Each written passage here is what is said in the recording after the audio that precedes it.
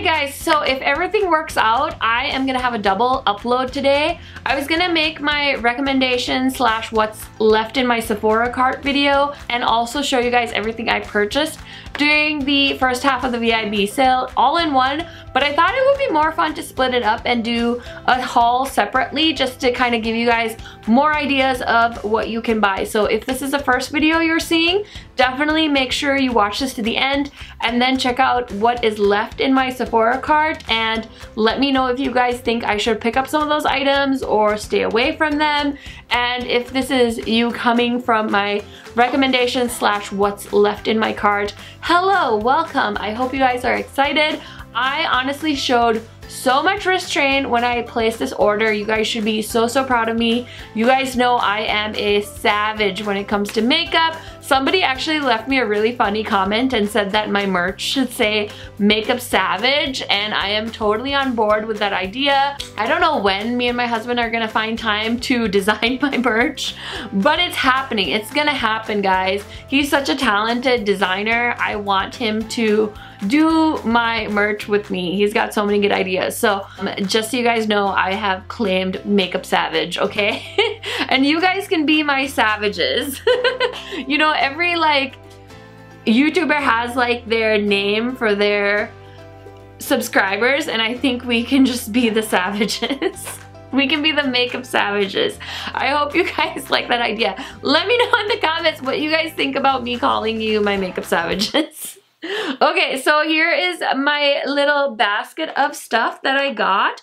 I was so good, you guys. You're gonna be so impressed. So the first thing I did pick up is the Anastasia Beverly Hills Loose Glitter Kit. Now the reason I picked these up is because in the little pots, they all look white, but they're these beautiful iridescent glitters and they look so beautiful in the swatches. And like I said, I've been heavily influenced by Amy Loves Makeup. She is the queen of inner corner highlights in my opinion, and I thought, hey, let me grab these and use them in my inner corners.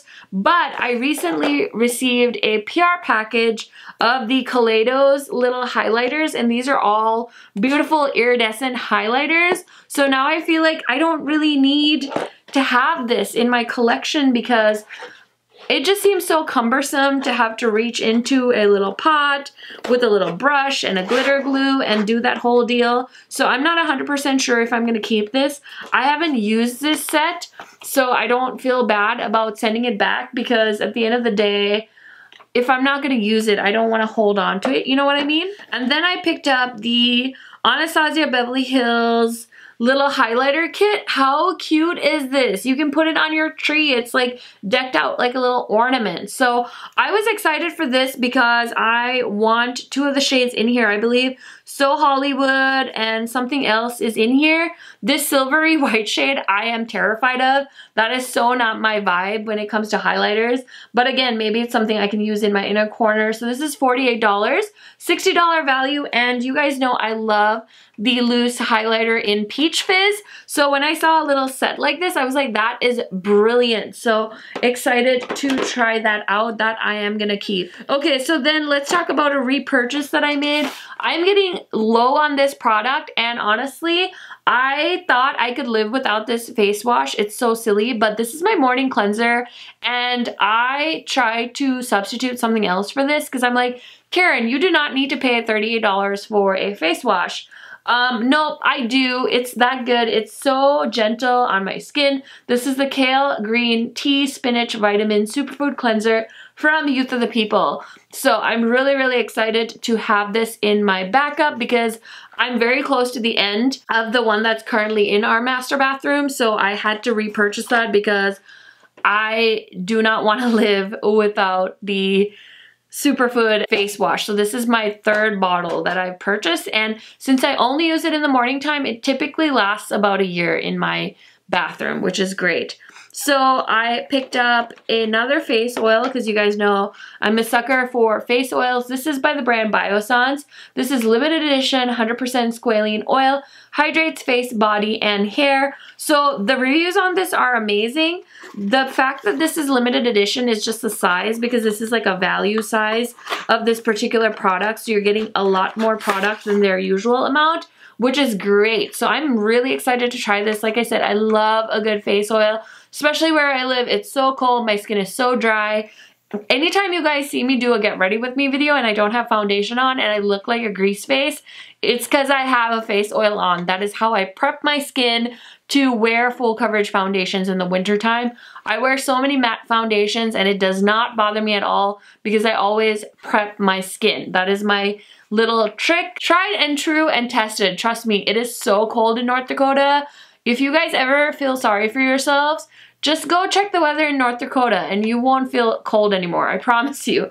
So this is the squalene oil. It says, show off your glow with our luxurious limited edition 100% squalene oil made from renewable sugarcane. This high-performing oil weightlessly locks in moisture for soft, smooth, and healthy-looking skin and hair.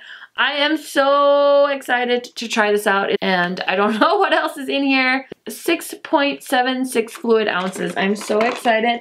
This is typically the size of a face oil I get, so the fact that I have this much product, I'm going to be lathering myself in this, and I will definitely report to you guys how that works. I'm so excited. I'm so freaking excited. This wouldn't be a holiday haul if I didn't have some glitter, and I meant to use this in this look today, but I totally forgot, and that's okay. This is a glitter top coat mascara by the Sephora brand, and I was so excited for this because I love like a little hint of glitter, especially around the holidays. Obviously, I don't think this is gonna last like the whole year round, but I thought this would be fun to incorporate in some makeup looks for the holidays. So this was 10 bucks and I was like, why not? So the fail of my Sephora haul is this little guy. This is the Cover FX Monochromatic Blush Duo in the shade Soft Peach. Now, all my Caucasian friends love this blush, and listen, I had a little bit of FOMO. I was like, maybe I can make Soft Peach work. Maybe it's more peachy, orangey. Like, I was expecting a shade like this, you know? And it's not. It's way too light. I did use it today. You can kind of maybe see it on my cheeks, but I did go in with a different blush and highlighter as well. So this one, unfortunately, does have to go back. Don't kill me. I'm sorry. It's just, I'm not going to keep this. It's like almost $40 and it doesn't work on my face. Like, what am I supposed to do? So I am going to be sending that one back. Just a disclaimer, all you tan girls out there, if you've been hearing so many people talk about Soft Peach, I think it's gonna look beautiful on light skin tones, but on me, it's too light. So just so you guys know. And then the last thing I got is this Norvina Mini Pro Pigment Palette Volume 2. And it's so funny because I wasn't gonna buy this, but I figured since there was a sale, I'd try it out and see.